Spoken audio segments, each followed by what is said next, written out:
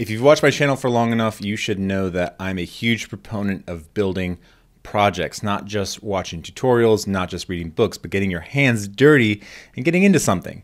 And what I've noticed is a lot of you guys who are just starting out with learning to code, especially if you're learning JavaScript, you're not sure really what to build. And a lot of you guys overthink this. A lot of you guys get this way wrong and you make this harder than it has to be. So in this video, I'm going to recommend 5 simple beginner JavaScript projects that you can do right now, even with very little skills, to get some momentum going. These aren't projects that necessarily are going to get you a job, but they're going to get the ball rolling. They're going to get you feeling more comfortable with JavaScript.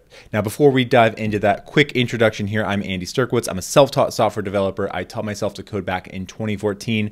I landed my first job in 2015, and I've created this channel to help people do the same. So I cover a lot of high-level concepts about how to become a self-taught software developer, how to get your first job. So definitely recommend hitting the subscribe button below. Also make sure to hit that bell icon so that you get notifications anytime I put out a new video. Now, before we dive into these 5 projects, a quick disclaimer about who this video is for. This video is for beginners, so people who maybe have a few weeks of learning under your belt. Maybe you're reading a book or watching a tutorial and you haven't built your first project yet. Maybe you followed a tutorial and built some cool projects, but if you haven't built anything yet and you've been doing this for a few weeks or maybe even a few months, this video is for you. And these projects that I'm about to mention are for you. The reason that I want you to get started with some of these projects is we're just trying to build momentum in getting started with something. These projects are not spectacular. They're probably not things that are going to go in your portfolio, but what you really need to get comfortable is getting outside of the passive learning, outside of just reading books all the time, and into actually using what you're learning. So that's really who this is for. So if that's you, that's great. Keep on watching from here. Now, as far as the goals of these projects, so I'm about to list these out, but here's the goal for you, okay? The goal is not to focus on styling. Your app can look as terrible as possible. What we're really focused on in this is just getting it to work, right? So when you click a button, does it do what it's supposed to do? Styling can come later. Styling is usually it's something that you don't need to focus on as much because we're really focused on JavaScript and the programming side of things. Now, from there as well, the other thing you don't want to do is you don't want to copy code from other people's projects. So say one of the projects was a calculator or something like that. You don't want to go to other people's projects who've worked in a calculator and look at their code and try to copy it.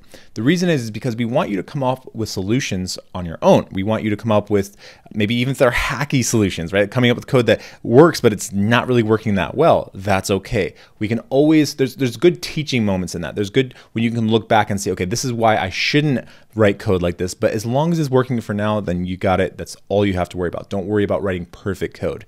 And then from there, the last thing is make sure to continue watching those tutorials or reading the books. So for example, I mentioned Head First JavaScript a lot because one of the things you want to do is if you're reading Head First JavaScript is to continue reading it while you're building these projects. You should be reviewing sections that maybe you think are going to be helpful, but you shouldn't just be building the project. You should be spending some of your time building the project and also some of your time in the book.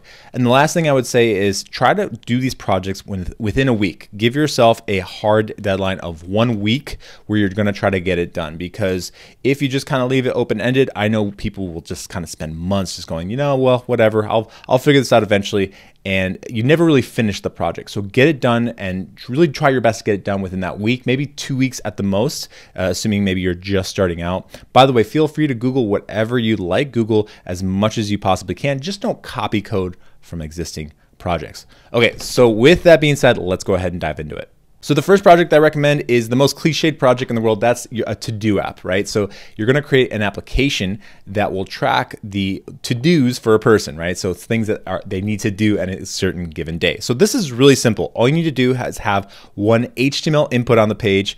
You can type in your to-do. You press the OK button, the submit button, the add me button, whatever it is you want to call it, and then it shows up in the bottom of the page there and it says, the new to-do item has been added, right? Like that's basically all it has to be.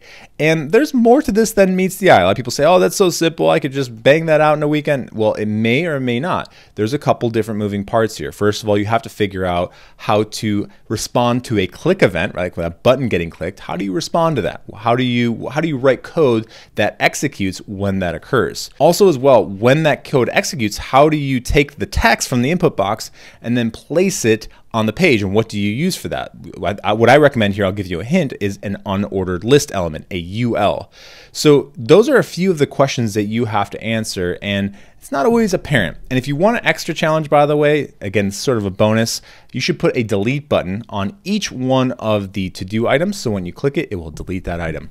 But again, keep this simple. A lot of your temptations will be to make this complicated. Make this simple, get through that to-do app, then go on to your next project. From there, the second project that I recommend is an expense tracker. And actually, an expense tracker is going to be very similar to a to-do application. The only main difference is that there's going to be 3 inputs on the page, right? We'll say a date, a description, and an amount. And then instead of using a unordered list or UL element, we're going to use a table. And it basically works like this. You fill out the 3 inputs, you press the submit button, and then a new expense item shows up on the page, and you can add as many as you want. And I would also recommend to add a delete button to that as well. But that's the basics of that. Now, it's a little bit more complicated than the to-do application. I'll say that most of the functionality that you need, you can pretty much look at the to-do app to try to get. There's only some minor differences as far as working with the table and some other things, which I won't necessarily get into. I'll let you kind of discover that. But once you do the to-do app, step it up a little bit in complexity, do the expense tracker. The third application I recommend is very similar to the to app and the expense tracker. It's a note-taking application. And I keep this super simple, again, with a theme that I had mentioned earlier. Just create a note-taking application where you can write some notes and save them. So you would use something like a text area to allow the user to type it in. Again, add that submit button. When it gets submitted, it will get added to the table below. The only difference that I would say to try to really step up the complexity is have some sort of button where you can view the entire note. So it'll basically pop up in a modal, and you can see sort of the entire note. And a modal just means sort of like a hover over or a pop-up screen overlay, so you can see more of the details of the note. And that's it. Make it super duper simple. Again, we're just trying to keep things simple. We're focused on functionality over style. From there, the fourth thing I would recommend is similar, but we're going to add a little bit more functionality logic to it, more programming logic to it, and that is a vowel counter. So again, similar to the note-taking app, we're actually going to extend that a little bit. So it's going to be a separate project, but it's going to be very similar. You're going to have an input there, like a text area. So you're going to be able to put in a lot of text. And when you press submit, you're going to be able to find out how many vowels are in that paragraph of text or in that section of text that you've submitted.